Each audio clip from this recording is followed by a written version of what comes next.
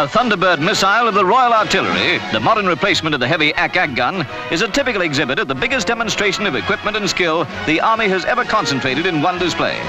It's held on Queen's Parade, Aldershot, under the slogan, "Meet the Army of the 60s."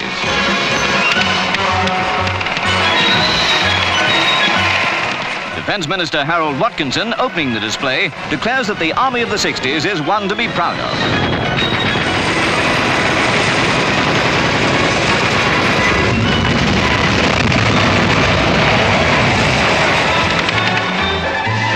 Soldiers like these lads of the 22nd Special Air Service Regiment, dropping from 9,000 feet as though it were as easy as falling off a log, are real professionals who have a job to do and know how to do it.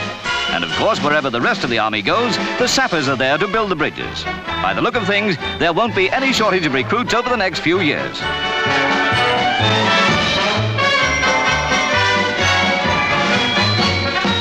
Now that national service is ending, the Army has to rely entirely on volunteers in a time of full employment and rising standards. No easy task, but to the Army's credit, it is recruiting the intelligent young men it needs. And to attract them, you need more these days than a rousing band. Though, of course, it still has that, too.